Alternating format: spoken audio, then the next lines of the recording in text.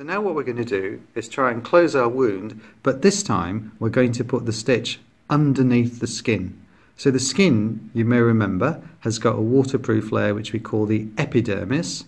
Then underneath it, if we look inside in this simulated model, we should have that pink layer which is simulating the dermis. The dermis is what holds the wound together, and the dermis is where the majority of the collagen is that's actually allowing the wound to knit together with something called a fibroblast.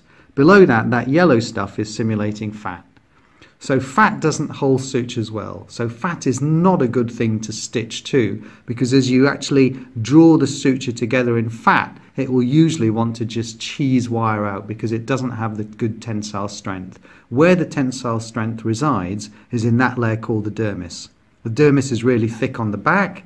The dermis is really thin on the eyelids. You want them thin on the eyelids because you want the eyelids to be able to flex and bend. So when we're going to imagine now, we want to put our stitch inside the dermis, not the epidermis, but inside the dermis, but outside the fat.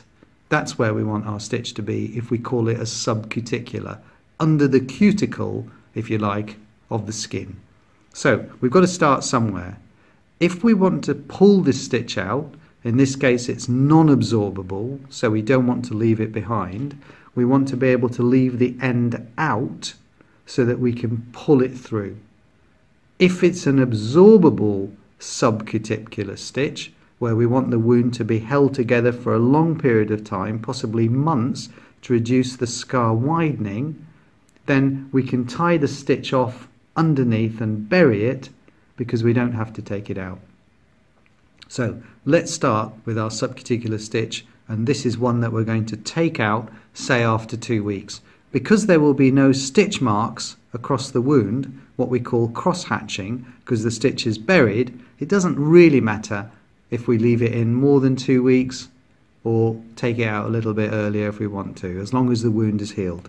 So we make our, again, 90 degrees to the skin, we bring out our needle into the wound.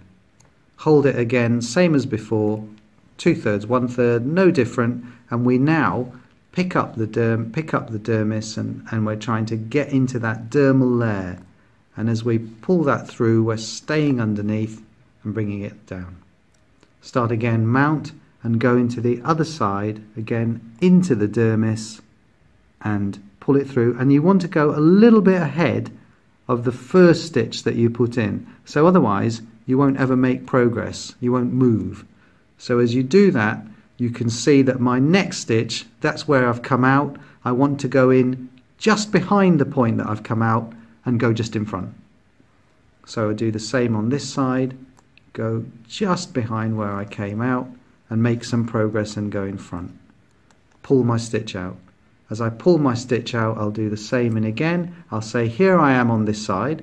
I want to start there, come out about there. And we'll do the same on here. Go through and come out. Now what should happen when I pull on this is that wound, depending on the stretchiness of this material, and this is sponge not skin, is just starting to come together. And you can just see that, and that's the reason, and it's because this simulated material is arced and designed to spring apart that we've got that gap coming in. But if you can imagine that now from where it was starting to come together, you got the impression of our subcuticular stitch.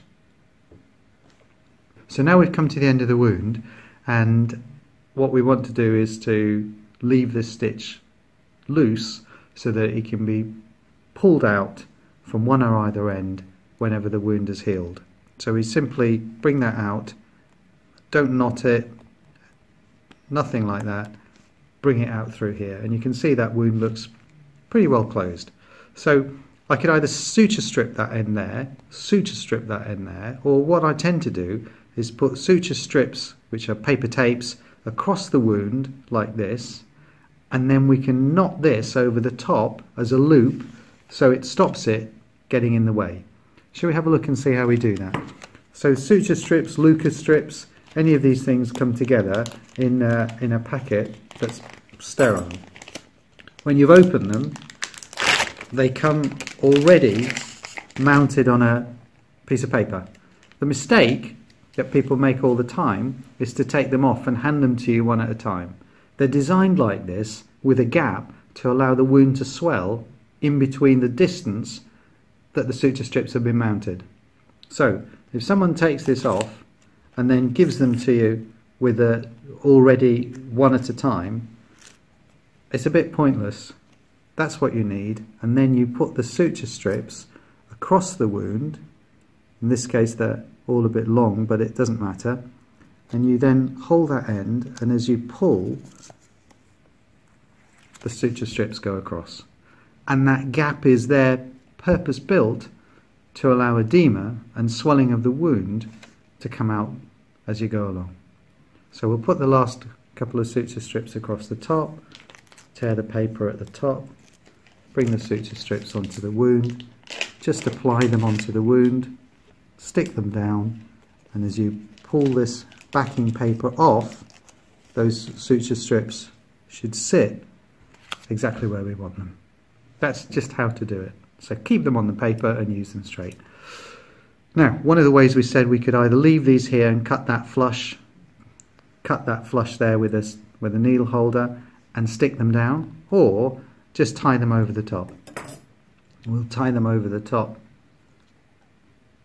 just using a